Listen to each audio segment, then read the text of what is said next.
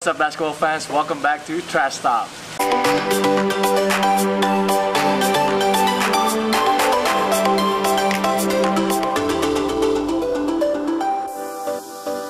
Back with me, Rocky Padilla, and today we're in Bali and I have Boston Celtics star Jaylen Brown with me. How you doing, Jaylen? What's up, my man? Welcome to the show, man. Appreciate you. So, how you liking Bali so far?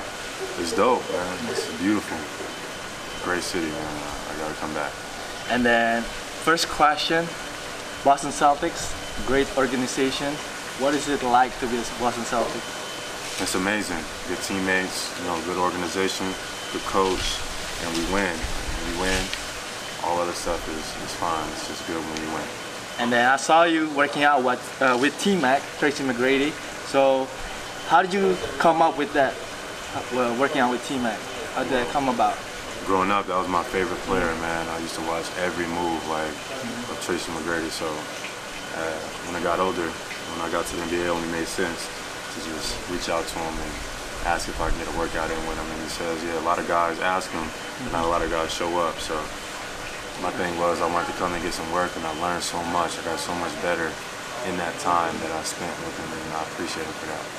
Which part of your game, though, you work with him? Mid-range game, footwork, the in-between stuff, hitting tough shots, things like that. Things that make you from a regular player to a great player. And T-Mac, besides the injuries, was for sure Hall of Famer. Of course, I agree with you. But did you guys play one-on-one? Mm-hmm. You win? He won a few. We played a bunch of games. Okay. Yeah, so we went back and forth. It was good, man. For me, it was just a learning experience for me. It's like when the student goes to the master, trying to figure things out. So we played some stuff, and it made me uncomfortable. We played one-on-one, no dribbles. You can't dribble at all, and he's 6'9", so he could just shoot, and he could still shoot. So I had to figure out how to shoot over a 6'9" person without taking no dribbles. Yeah, that's tough, though. Exactly. So I figured it out, but it was pretty good. And then you were in Paris for the Fashion Week, and you meet with Virgil Abloh of Off-White. He's really big in Indonesia. So how was that, though? Just shaking his hand was enough for me. I've actually never met him before. He probably doesn't even know who I am, and that's fine. For just me, I like to see when people do things that's never been done before. For him to be the first person of color to be a designer at Louis Vuitton was dope for me to be able to witness. And it gave me so much inspiration. Just shaking his hand and saying some words to him was enough. He probably doesn't know or remember anything that I said to him, but for me, as a youth, I'm 21 years old. He just opened so many doors he doesn't even know. Is that your favorite brand? Off-White, you could say that. I support it 100%. I got a lot of brands that I like. I like outside of the box stuff, but Off-White is up there for sure. So if you could describe your style, how would you describe it?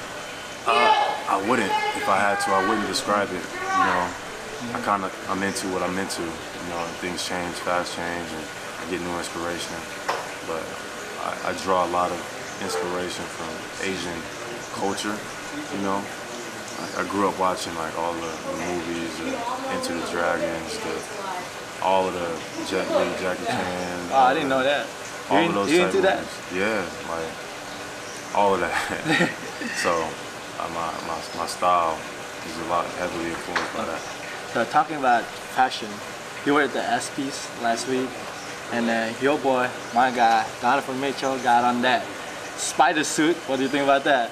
It's fire. I told him that too. The suit was fire from head to toe, and then it matched his brand. He's a superstar in the making, and so it's good to be cool with him and see him on his transcendence and things like that. It inspires you to be better too. So that got your approval? Got my approval for sure, G. That was a fire suit, my bro, for sure. And then we met in Las Vegas last week. I want to know your reaction though. Some random guy from Indonesia came up to you like, hey, you coming to Indonesia? I saw your face, you were like, kind of shocked. Can you take us through that moment? Yeah, I guess you could say I was shocked. I have not met too many people from Indonesia, for sure, and I didn't think that anybody was going to come up to me in Vegas and ask me if I was going to Indonesia. Yes, I'll be in Jakarta in the next few days, and I'm looking forward to it. I'm super excited. So I actually appreciate you for reaching out, you know, to make everything a little bit easier. Yeah. Thanks for the invitation, though. No for problem, coming to man. Bali, Of man. I course, really my appreciate. guy. I really appreciate it. This is really fun, though. The last 4 days, I really enjoyed myself. Yes, sir. So we got 6 more days in Jakarta. Yes, sir. So appreciate this. Coming soon, baby. Make sure you guys come meet this guy in Jakarta, and he will do junior NBA also clinics in Jakarta. So check that out.